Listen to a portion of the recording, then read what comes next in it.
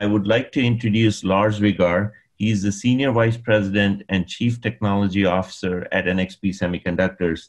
Similar to Dragos, Lars has been one of our earlier supporters at the XTC. In his daily work as CTO, Lars has the honor of having a first sneak peek into the future as he works closely with customers to drive and adapt new technological experiences. NXP's focus relies on automotive, industrial, mobile, smart home, and communication infrastructures and smart cities. NXP's smart transportation technologies are at the heart of over 750 cities worldwide. So with that, Lars is going to be speaking to us on the opportunities and challenges in transportation and smart cities. Lars, welcome and take it away. Good morning, Rajiv. Hey, thanks. Can you hear me well? Yes, we can. Yes, perfect. Hey, I tried to start my presentation here to share it. And now it works. Okay, I was a bit too early prior. So I hope you all can see my intro slide. Rajiv, yes, is it working? Yes, we can. Perfect. Hey, so a big thanks for giving me the time to speak here, and I'm really excited, of course, to be in front of such an high caliber entrepreneurial gang here. Let me quickly introduce me as a person and NXP as a company. And then you will understand that I'm only here to tell you that I have the coolest job in the entire industry, but that was an accident and not a plan. And then of course I'm all yours after the presentation for all sorts of questions. Please don't hesitate shooting any interesting topics at me. So, what is it that is moving all of us? I guess most of you, me for sure. Already as a kid, the dream to doing something special, and that is pretty common with a lot of us, because if you start a company, if you want to be an entrepreneur, if you want to be an innovator, I would say, or psychologists would maybe also say, you are largely achievement driven. And that was also what was driving me as a kid, doing something meaningful, doing something that others recognize. But it was not clear how to achieve these things. Well, I'm a physicist by education with an MBA, but that also was not planned. That was more or less coming as an accident. Of course, with some talent in the natural sciences. Otherwise, it does not work. But from there, I wanted to become a medical doctor, so started studying medicine, and also wanted to build medical equipment. Might have been a good move in the current COVID crisis, but finally I got stuck in electronics on my way to that medical devices, made it into Infineon, then Siemens Video and Continental for automotive connected cars, and then joined NXP in 2012 as the automotive strategist, and made my way into the CTO position. And maybe to explain what that NXP is, like other companies, so like Siemens with Infineon, Motorola with Freescale, for example, Philips had also spun out its semiconductor division in the early 2000s. So 2005, I think, the spin out happened. These semiconductor divisions of these big corporations had become too volatile. And the big corporations wanted to get rid of that risky portfolio piece. They moved them all out. NXP got spun out into private equity, like Freescale from Motorola. Infineon went directly to the stock exchange. And these companies all were the semiconductor branches, as I said, of these big corporations, and therefore were supplying these big corporations and this big corporation portfolio. So Philips largely entertainment and TV centric, Infineon from power plant, energy management centric, automotive centric, and so on. And the vicious thing in all of these spin outs was, as you always do it, you spin out a certain piece of a corporation, anchor the debt directly on that corporation, and private equity acquires it. So when I joined in 2008 NXP, soon after the economic downturn hit us, so the last one, 2008, and I honestly had thought at that moment in time that I had made the biggest mistake in my life. Yeah, so I can still remember the moment when I called my wife and said, "Hey, I'm in Hamburg now. My family still lived in southern Germany, and I said I'm going to be back in 6 weeks because we will be bankrupt soon." In the meantime, NXP is one of the most profitable semiconductor companies globally. Number 5 globally in scale outside of the memory area. And we had been profitable enough to be able to buy Freescale semiconductors in 2015. So that was the old Motorola semiconductors. So old Philips semiconductors married old Motorola semiconductors. And the very cool thing in that entire marriage was that this gave us an almost complete portfolio for, and now listen, smart connected devices. What that basically is the smartwatches, a lot of smart speakers, a lot of manufacturing robots, and for example, 50% of a 7 Series BMW are equipped with NXP silicon. So NXP, in that sense, would be the only semiconductor company on the planet that is able to build an autonomous, electric-driven, connected vehicle out of its own silicon. And I'm not saying that we have always the best silicon at hand, but I could build a complete device. And what you see there is our lead markets here on this slide in the company. It's basically automotive, 50% of the company revenue, industrial, quite a significant part, mobile, and there it's big time the mobile payment applications. So what you have in your smartphones when you want to have contactless payment, in your credit cards, contactless payment, but also in your passports. So 80% of all biometric chips in passports, crypto chips, are delivered by NXP. And what we are also shipping is a lot of 4G and 5G infrastructure electronics, so base stations and antenna electronics. With all this portfolio, my job has changed over the last 12 years, big time. 12 years ago, I was running to our customers, like Dragos had said it, and these tier twos were, of course, discussing with the car OEMs to stay in the automotive example. And we were coming and said, "Hey, we have a new CAN transceiver." But that, of course, was super unsexy and boring. The car OEM said, "Yeah, thank you. Leave your data sheet here, and when we need a CAN transceiver, we'll probably look at it." Since 2015, as we have this complete portfolio, we are much more tied into systems discussions. And like Dragos said earlier, the idea of the OEMs is, of course, to be upstream in the value chain, to identify disruptive needle-moving technology, and therefore discussing with us much earlier than that happened the years before. So in other words, in the meantime, I get regularly the question, and amazingly by the premium car OEMs, "Hey Lars, if you would have to build one, how would you build a car?" And in the end, I was like, "Sorry guys, I'm a semiconductor dude. I have nothing to add here for car building." And they said, "No, don't worry. You tell us how you would electronically architect a car, and then we, premium car maker, will make sure that this car is never rusting, that you have comfort leather seats in your car, that your doors are closing with a soft click, and that you can easily drive, German example, 250 kilometers an hour on the left lane on a motorway." That is our part. But you please tell us how the architecture should look like. How does this manual device get converted into an autonomous device in the future? And that, of course, has big implications. Also, you see the gray boxes here in smart home and smart city. So NXP overall, 30,000 employees. I'm responsible for 60 R&D centers all around the globe. Almost 10,000 engineers we have, and of course, you can imagine that is a true global ecosystem. Alone, our site in Hamburg has more than 40 nationalities in one small site, and that is pretty much the the nature that also helps us.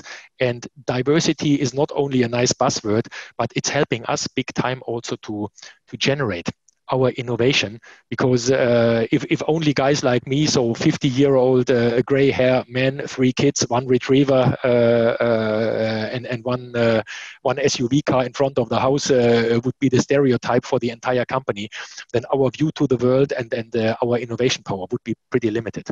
So the active interaction with all of our very different people around the globe is, for me, the breeding ground for our great and disruptive and market-leading technologies. And I'm going to give you a couple of examples what I mean with that. So what is it that is potentially the biggest value driver that we see? Well, looking back, maybe one precursor. When I was a young kid, my grandfather already was a pretty old man. So he was born in 1900. And I'm born in 1970. He passed away in 1998, so almost 100 years old. And I once sat with him and I discussed with him what he had witnessed over his life in terms of disruptive innovation. And I'm saying this because we are always claiming that we are at the moment in the era of the mega disruptive innovations and of the big needle moves. Seriously? I mean, look at my grandpa. He was born in 1900 on a small farm in northern Germany.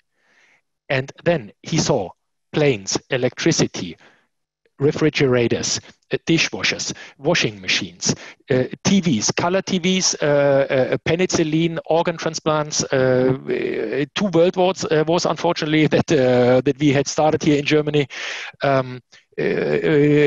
People on the moon, all of these crazy things, PCs, mobile phones, and all of that. And the disruption that we see here at the moment is just appearing so big to us next to those disruptions that he had seen, because we have a trend that is broken now since a couple of thousand years. Until recently, our world was a complete manual world. And what I mean with that is the following. I had a smart home 30 years ago. When I was coming back from vacation, I was using the last coins that I had in my foreign currency, putting them into a phone booth, calling my neighbors and said, hey, I'm back tomorrow evening. Can you please switch on the heating system in my house? That was my manual smart home, calling my neighbors and then hope they tune my house in the right conditions. Today, I am in an on-demand world. So as Queen said it 30 years ago, I want it all and I want it now. It's basically, I'm running out of the building. I'm pushing on my smartphone. I say, I want to have an Uber and I want to have it now. So basically this on-demand world, I get everything in the shortest period of time, my Amazon deliveries, my transport. And what is happening now is we're going to do the next step and say we want to be in an ahead of demand world. And that is what is perceived as this big disruption. And this ahead of demand world basically means that you have a world around you that anticipates your wishes and automates these actions, these wishes. And what that means is a pretty cool thing for us as NXP, because that means that you need loads of electronic helpers around you, or in my language, smart connected devices. And the forecast is, pre-COVID, I have to say, don't know how the market figures are looking at the moment. The forecast is that in 2025, there is 75 billion smart connected devices out there on the globe. 75 billion. And compared to a couple of million cloud systems, big storage, big compute, the lucky thing is that NXP's portfolio is on that side of the 75 billion smart connected devices. And what are the ingredients for these smart connected devices? Because you could say, no, of course, yeah, Lars, that's a nice try, yeah? A smartwatch and a autonomous vehicle. I mean, there's quite a bit of a scale in between, yeah? Yes, that is all true. Nevertheless, all of these devices, and that's the advantage of a CTO, you can reach a very, very high abstraction and flight level and simplify the world. These devices are all built with the same building blocks.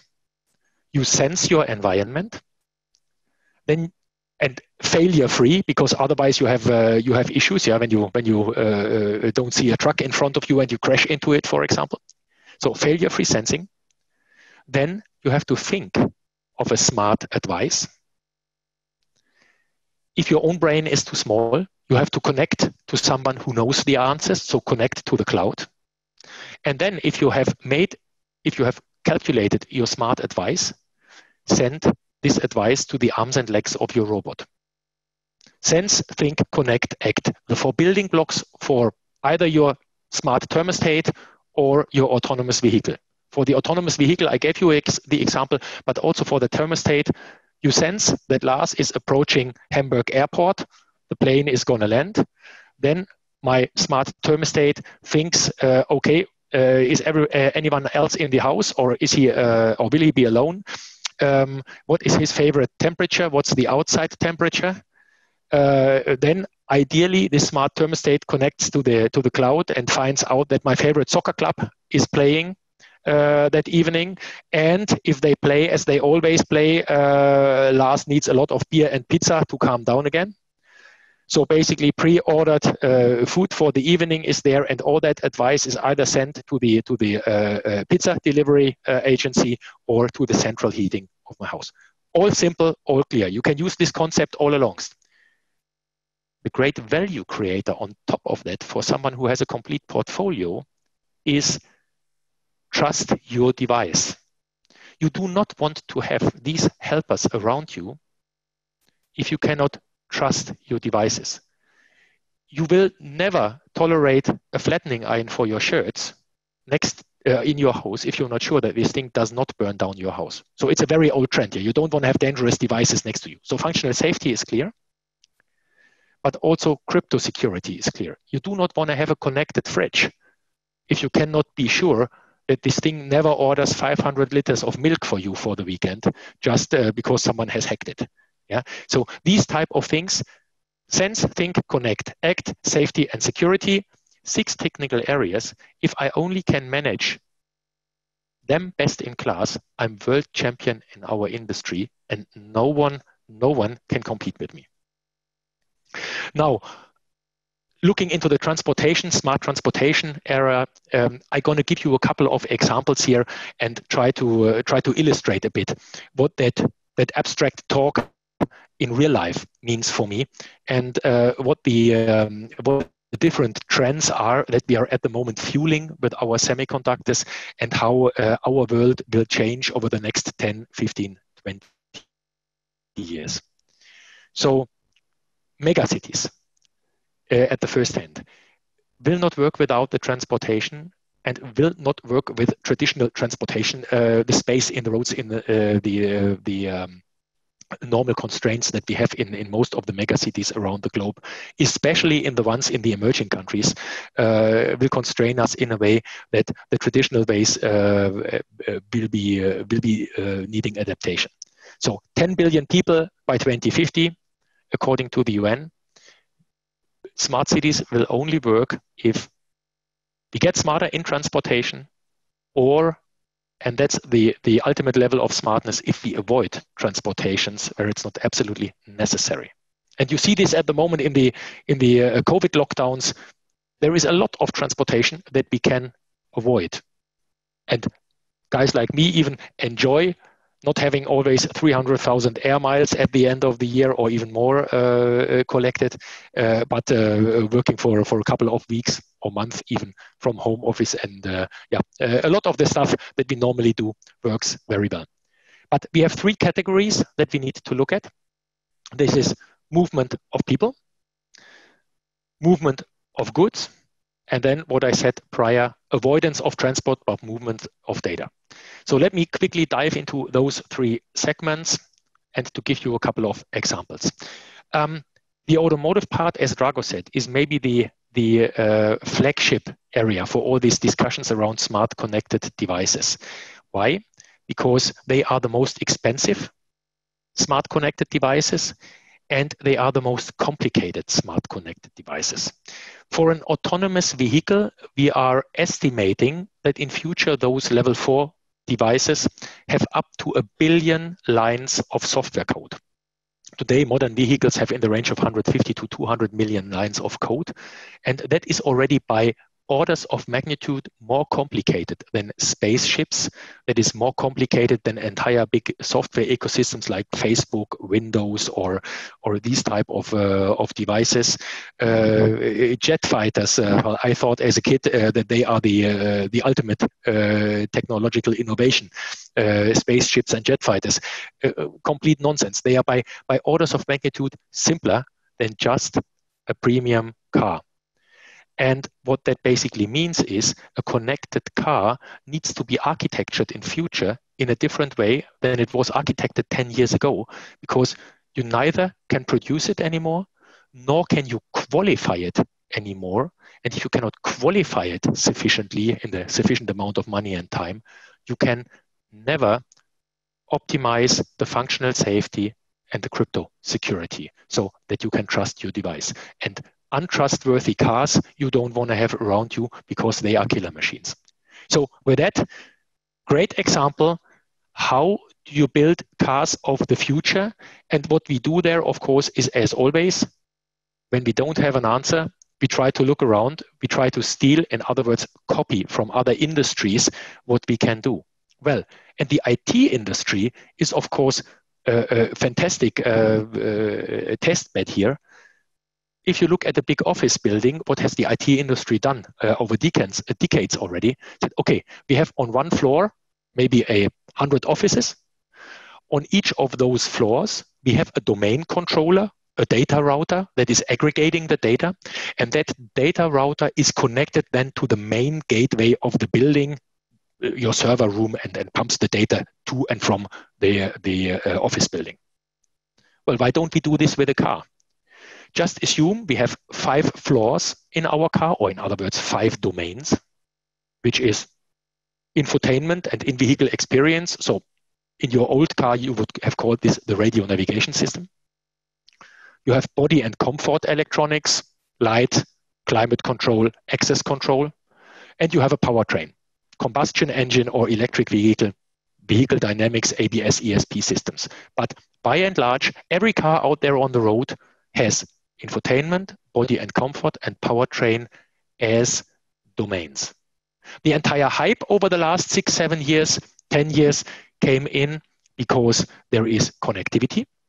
So you try to get connected via cellular and Wi-Fi networks in your car like you are in your house.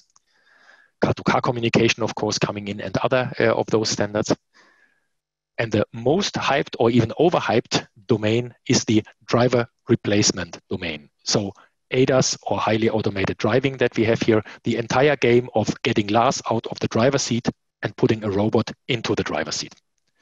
So in other words, if you can separate those domains from each other, your car will get much, much cheaper in how it can be built. Why? Because your connectivity domain has to be highly crypto secure, so hacking secure, because that is the only entrance door from the internet into your vehicle. So if hackers really want to hack car fleets, they will attack via the cellular network your connectivity domain. On the other hand, in your powertrain domain, you have your braking system. The braking system is not exposed to the internet here. In this diagram, you would have a firewall in the connectivity area, you would have a firewall in the gateway in between, and then you would have, of course, again, firewalls in your powertrain domain controller. So at least 3 firewalls before you can reach your brakes. That is pretty secure, but your brakes have to have highest functional safety. So they must never, never, never, ever fail, because otherwise they would create a fatality, high likelihood. So functional safety for your brakes is one class of semiconductors. Crypto security in your connectivity is another class of functionality in your connectivity domain. So connectivity and powertrain have very different requirements. The good news is you don't have to bring both into one piece of semiconductor because that is hardly financeable and hardly doable. So the smartest architecture thinking here will help you a lot in overcoming the challenges going forward. And that is, of course, in the advanced driver assistance systems. So, for example, in the radar sensing parts, in the functional safety microcontroller areas, very, very important, because you can imagine how complicated these areas are. These ADAS systems, or advanced driver assistance systems, are basically what Dragos mentioned a couple of times prior as well. They are the needle moving things of giving more and more your manual driving tasks over to an autonomous system. Now, there is a lot of hype, there is a lot of overhype, and there is a lot of disappointment also coming. Why? Because the industry 3-4 years talked to the press, and that was also a thing maybe important to add to Nisha's presentation this morning. There had been very overhyped statements in the press, and the picture had been created that in a couple of quarters, your car is more intelligent than you as the driver, has more emotions than you, your kids are all driving to the kindergarten autonomously, and everyone will only use shared vehicles. No one ever questioned whether this really is true, but it was good. It was a good story for Wall Street. Give us your money, finance startups. What you then see suddenly is very, very overvalued, overheated startups, and they are collapsing shortly after again, because of course, this is a dream that has been created there that is not realistic. And level 5 cars, by and large, so completely driverless vehicles, will not be bought over the next decade by a lot of us private consumers. But for companies like Lyft and Uber, this story was important because they could go to Wall Street and they could say, hey guys, we have a new idea in business. We make our transportation 30% cheaper because we take out the driver out of the taxi driver equation. 30% cheaper, so we are the taxi company of the future. Give us your money. For all the others, for my dad, 81 years old now in the meantime, a level 3 or level 4 car is what he wants to have. Why? Because he's living 500 kilometers away from me. And what he wants to do is, he wants to manually drive the 10 miles to the highway, but then he wants to press a button and say, car, drive me on that restricted highway area autonomously. Highway assist systems. We have them already in the market today. And after 300, 400 kilometers of driving, the car wakes him up again and says, well, either you take over the control now and drive the last 10 miles to Lars manually, or I stop you here and I park the car. So these highway assist systems are of a very high relevance, and we are developing them at the moment and industrializing them. A fully autonomous vehicle, level 5 under all circumstances, is not needed for most of us. So what Dragos said prior, there can be very wrong moments in time for companies to introduce technology and to make high-flying pitches. There can be very, very wrong moments in time for startups to make certain claims. And honestly, it is not true what I have heard prior to say you can be too late in technology. The biggest danger, in my opinion, for companies is that you are too early in technology.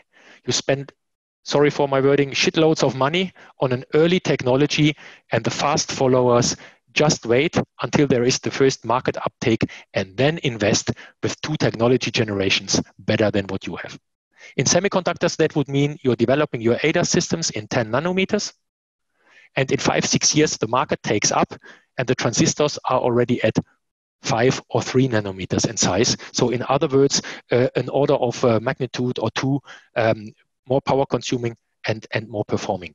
And then no one will, of course, buy your old outdated technology anymore. So watch out, be very, very careful with that moment in time and try to make all your consistency checks. When is the right moment in time? Another story that we have at the moment literally in our pockets is a technology that was completely dead already until 2 years ago. We call it ultra wideband, and ultra wideband was a tech development that was very similar to Wi-Fi. So it was meant as a rival to Wi-Fi. Transmitting in the 9 gigahertz band, like your standard home Wi-Fi. And it is completely dead, and I guess it will be also in future as a communication technology. The only funny thing with ultra wideband is you can measure the runtime of signals.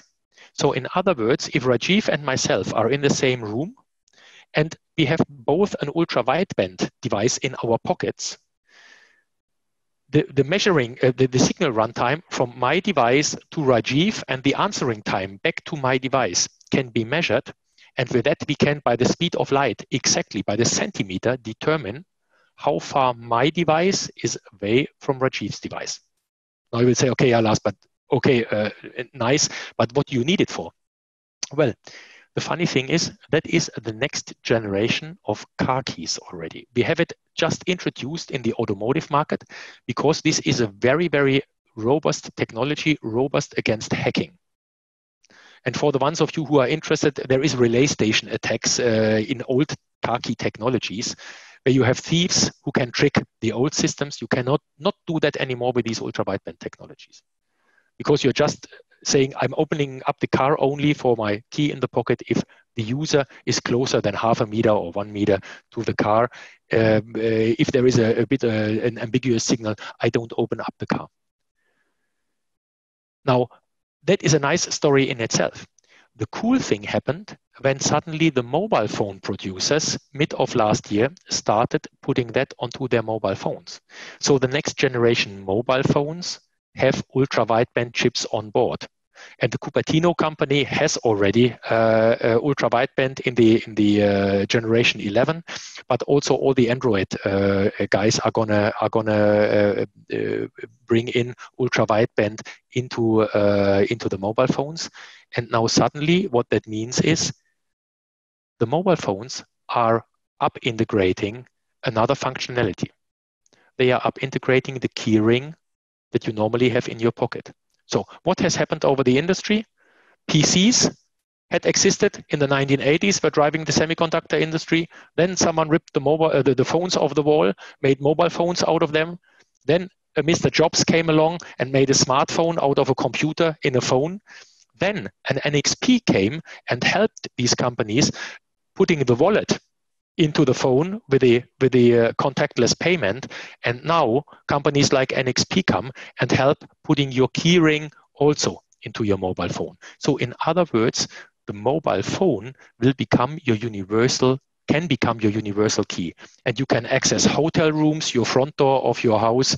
And if you're walking in your house with this accurate positioning, you can even do things like your sound bubble, your favorite sound and your favorite light follows you as you are running around in your house from the living room to the kitchen to the bathroom and so on.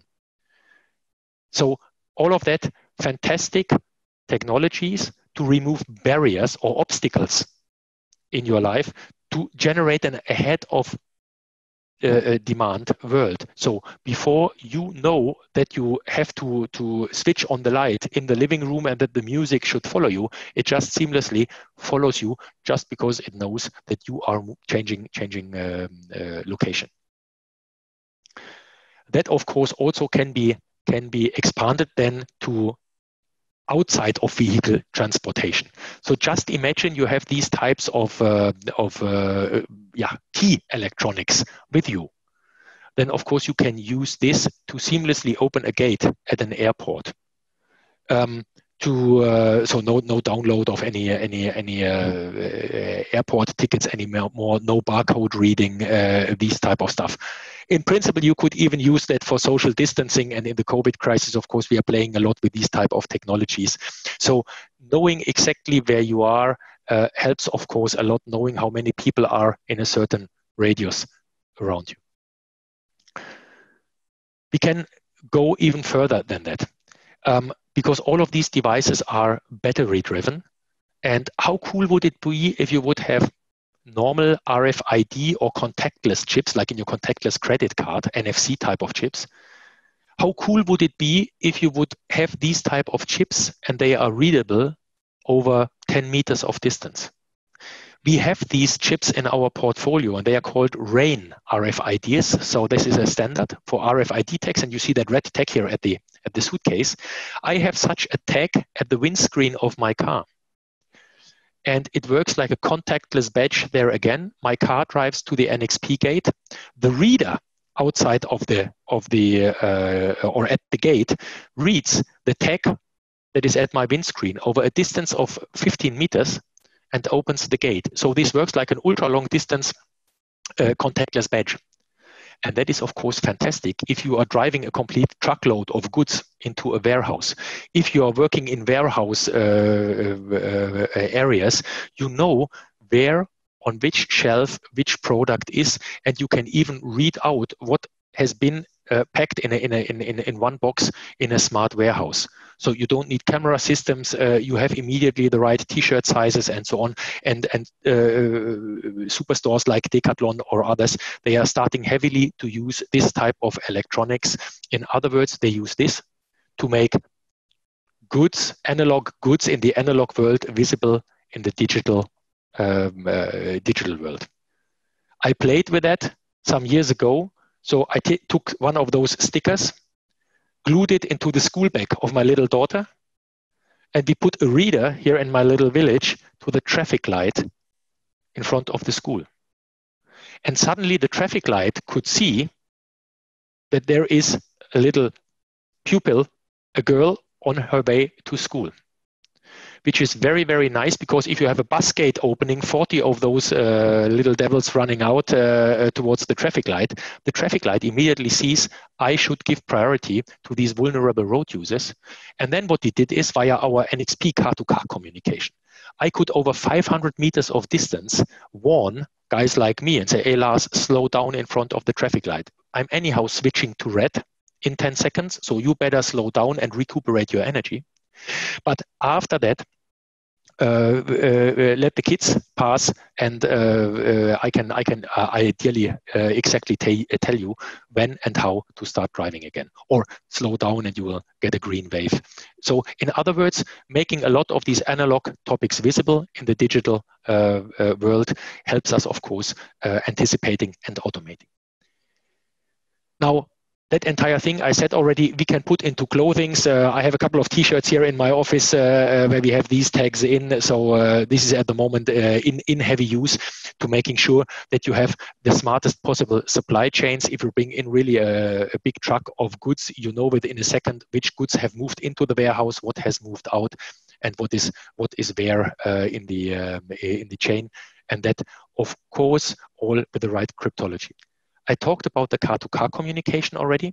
What we have done here is we have taken a Wi-Fi derivative, a Wi-Fi P standard, so IEEE 802.11p, and that is a highly robust, very accurate, so timing accurate communication technology, just based on the normal home Wi-Fi. With that, what you can do is you can have, for example, trucks communicating to each other, and you can build truck platoons. So in other words, the first driver is manually driving, and all the other trucks behind this manual driven truck are following like trucks hooked up on a tow bar at a very, very close distance. And why does that work? Well, if the first truck does an emergency braking, normally what you have is you have the first driver reacting and braking. Then it takes 200 milliseconds for the brake lights to come on. Then another second for the second driver to react, and the entire thing ripples through. So truck number 5 has a 10-second later reaction start than truck number 1. With such a car-to-car communication, you can communicate over 1 mile of distance in the open field, 500 meters in a city. So in other words, you have 5 trucks following each other, and driver 1 does an emergency braking. At 3 milliseconds delay, 3 milliseconds, the brakes of truck number 5 start working. So in other words, these 10 seconds go down to 3 milliseconds. You can move the trucks closer to each other and you can start saving fuel. Truck number 1 saves 2% of fuel. Truck number 2, who's driving in the slipstream of truck number 1, saves 11%.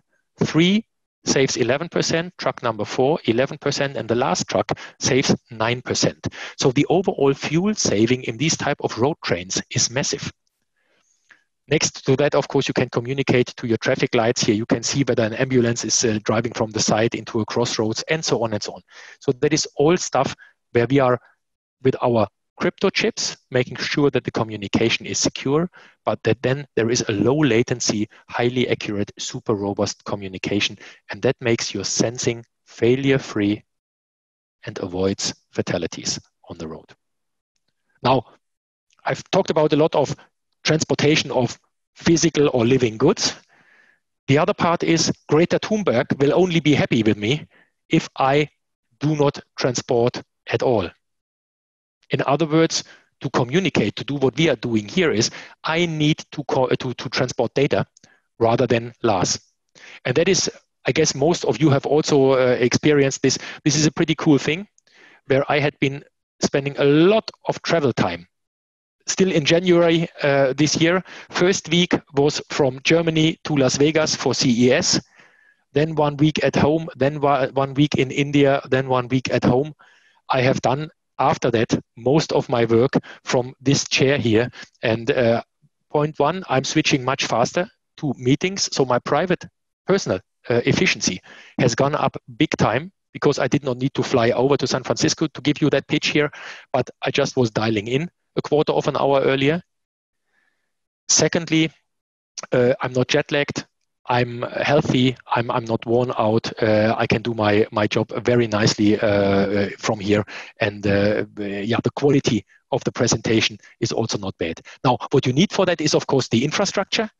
And for that infrastructure, you need good Wi-Fi systems. So there, I will not dive too deeply into that, but the next generation Wi-Fi to operate in principle hundreds of devices from one household is of course a key thing and very sexy technology.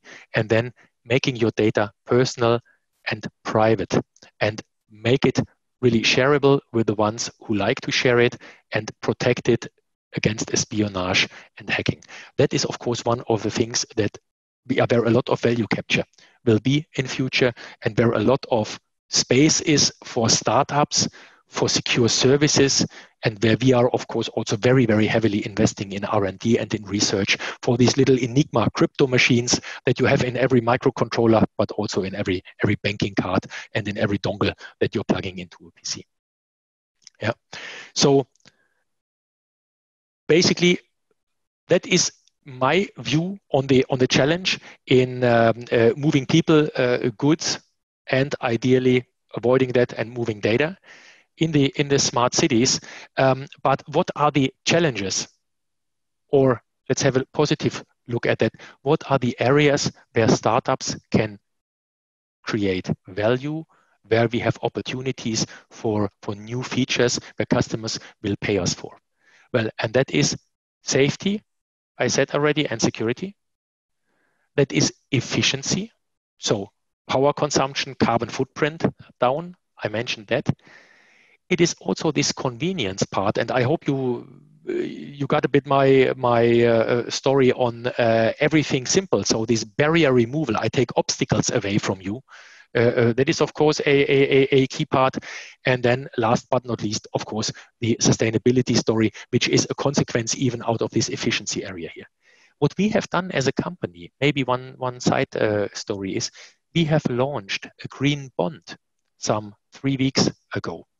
And green bond, normally you would understand we are lending money from banks, and the green bond is of course for a couple of efficient energy topics. Investors want to give you money if you are very eco-friendly.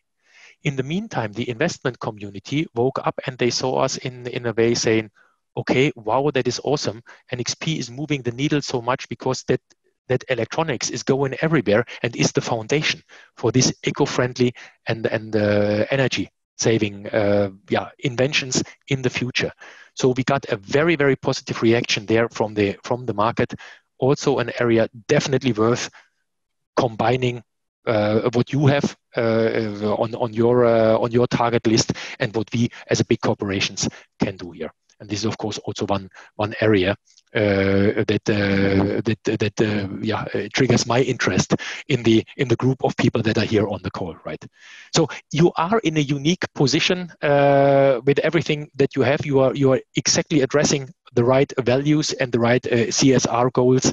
And please don't hesitate. Reach out to the big corporations. We have, not only because we are good corporate citizens, but also just because we want to do business. We have a really huge interest in being active in those areas. And also we need innovation support and thinking support to sharpen our pencils and feed our R&D labs. So big thanks for that. I hope I did not bore you with my long monologue. And Rajiv, maybe with that, back to you. And I'm all yours for the questions. Thank you, Lars. Fantastic presentation as always. What fascinated me was the way that you laid out the whole landscape of, starting from where Dragos left off and then building the transportation area and smart cities. So I think that was really phenomenal. There are some questions, so I'm glad we have enough time for it. For folks on the call, if you have questions, please use the raise hand feature. And we can get to your questions or type them into chat. One of the questions that came in, Lars, when you were presenting was from Joy, was what is the current cost of a RAIN RFID tag?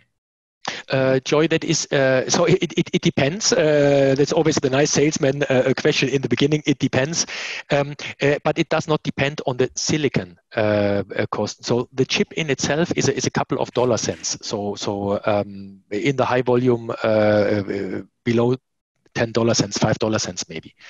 The cost usually is modulated by how you then attach the antenna to it. So whether you only have a paper label with a printed antenna, very cheap, or whether you have an antenna, for example, even in a license plate. So my license plate has these RAIN RFIDs in. Of course, you have a robust sticker.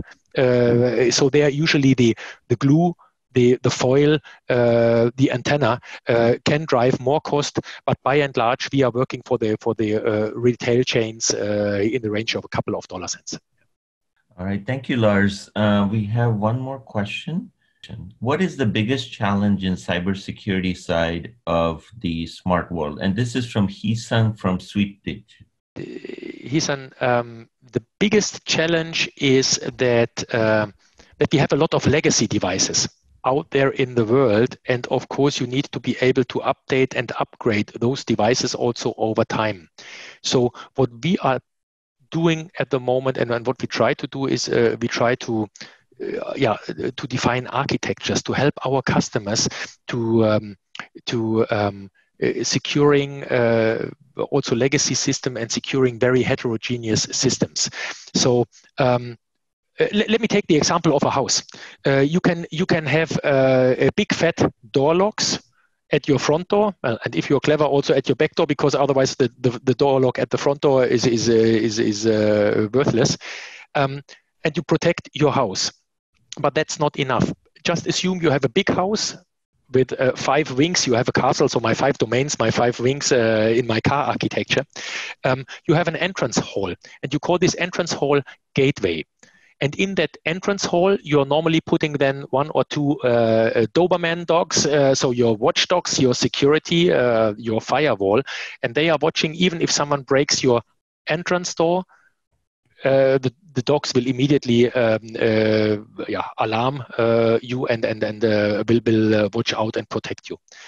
From there, you are moving on into the different wings of your building, and every room that you have is again protected with a door lock, but much lower security level, of course. But these are the microcontrollers in your control units.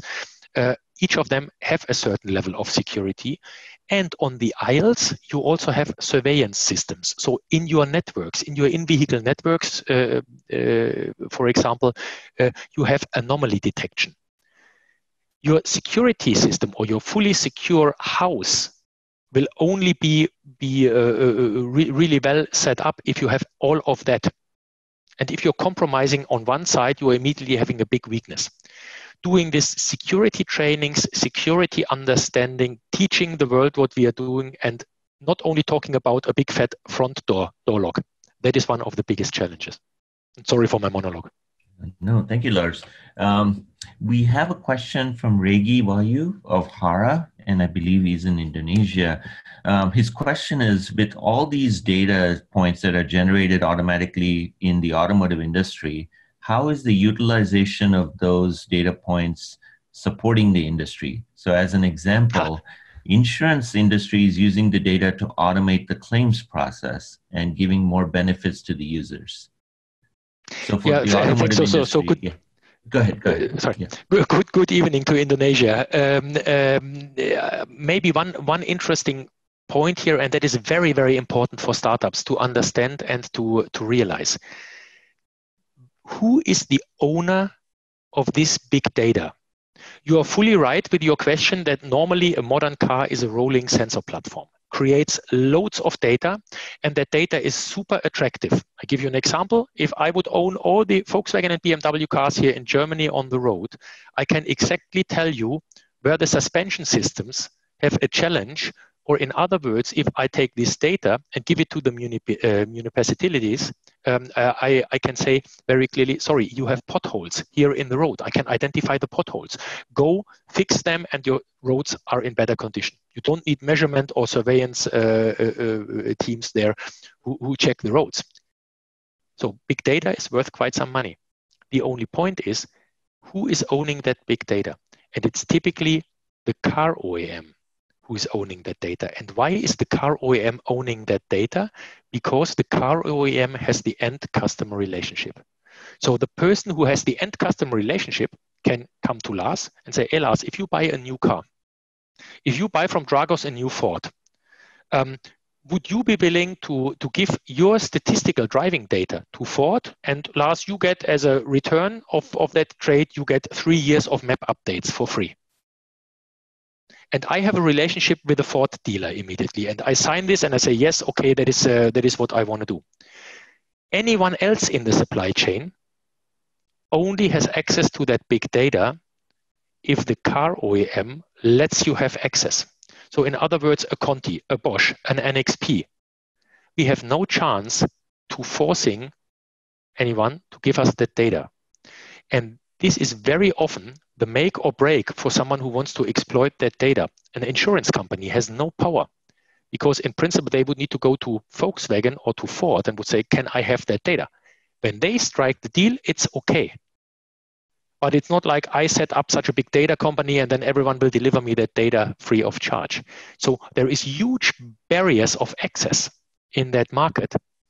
And if you have it, out of any question, you can exploit loads of value out of it. The only issue is you will not easily get it. Thank you, Lars.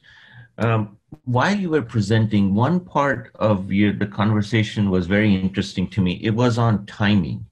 And you said between hype and reality, what is achievable? So you said, what is the right moment in time?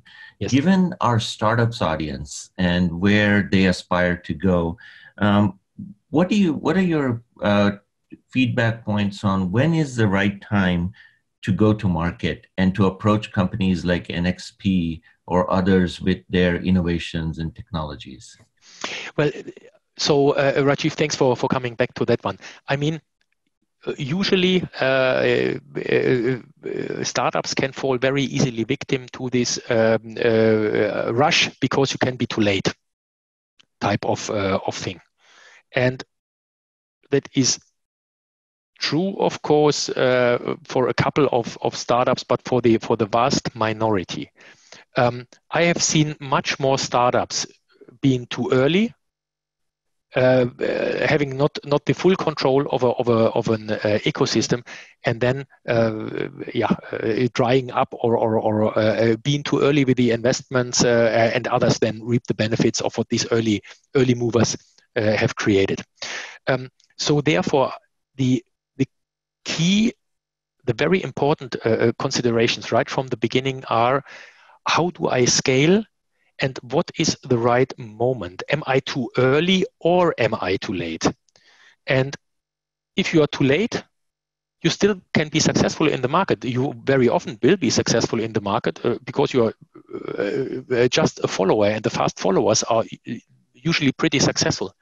If you are too early, that can be very, very risky. So what I would do in each specific case, make sure that you are not stuck in these bullshit discussions. And sorry for my German bluntness here. In these bullshit discussions of you have to hold all your cards to your chest, and then suddenly the big success will come and you will rule the world. I'm firmly convinced, and I see this in my daily life every day, is the best team players and the best collaborators will be successful. And that was, by the way, also what Dragos said prior, because he said, we are not working in a strict value chain anymore, but we try to open that up from an OEM side into a value network to see the most powerful contributors to an idea, and then we jointly turn it into success.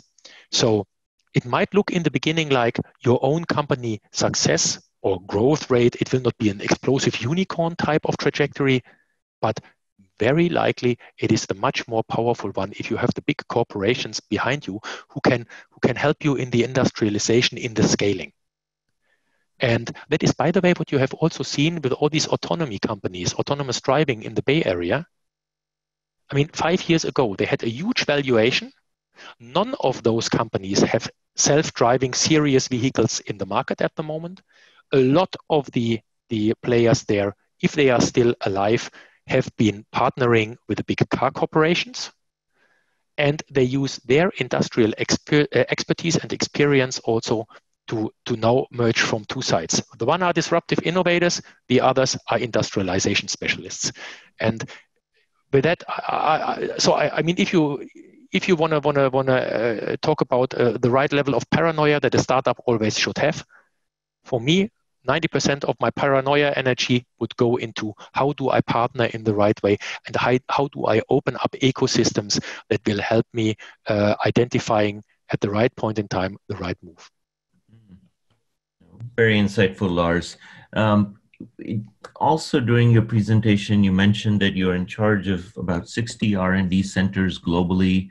And so all the technologies you spoke about, whether it was automotive, industrial, mobile, smart homes, smart cities, connectivity, you see them all that come through. So we have a wide array of startups in XTC who focus on enabling technologies, IoT, transportation, smart cities. How do they get in touch with NXP, or how do they make contact, and which kind of startups do you look at actually? Well, thanks. Very good question. We have a couple of NXP ambassadors here on the call. So Huawei, Wong Yam is regularly on here, but also JP German, one of my very close colleagues who is in the Bay Area as our automotive sales specialist. And both Huawei and JP are close to my innovation teams in Austin and in Germany. And basically they are the technical scouting team next to our M&A scouting team. So Mark van der Kieboom and Huawei are here the relevant people for XTC. So Rajiv, what I would do is, if someone has the interest to reach out to NXP, either you provide these email addresses directly, or the two of us we connect, and I'll try to dispatch the right contact people. That would be fantastic, Lars. Yes, we have Huawei's contact and JP. So that would be great to make the connection if any of the startups are interested, and then move it further. I think one more question that I had was about the data, right? So it's a data world, it's a data-driven economy, and you mentioned, the ownership of the data going to the consumers, and they ultimately own it. Does NXP manage data also for OEMs and partners? How do you see the data economy? Well, yes, yeah. So of course we are from our DNA. We are a chip maker, transistor shufflers, and so on. But of course, yes, we are deeply going into software as well. Uh, and what we are doing is, especially on the secure payment side, we are managing services. So, for example, for MyFare2Go, which is basically the transportation system for Melbourne and other big cities, we are managing the services sometimes with partners, sometimes standalone, but also for banks. What we call the trust provisioning. So the disabling of banking cards and all the privacy cryptology operations around it, we are managing as a value-add service as well. So I would not say that we are plain vanilla service company, but we have some centers of excellence for service handling as well. Fantastic. Well, we are at the top of the hour, and thank you, Lars, for taking the time to spend, Thanks for listening. Share your insights with the XTC startups as well as with the other partners. It was a fascinating presentation. And thank you also personally, as well as for the entire NXP team for supporting XTC from the start and ongoing basis. So appreciate it. Big thanks, and very, very exciting group here, and I'm looking forward, of course, to the next steps, and what the Huawei and JP come back with. Right. Thanks a lot for Lars. listening. Good day.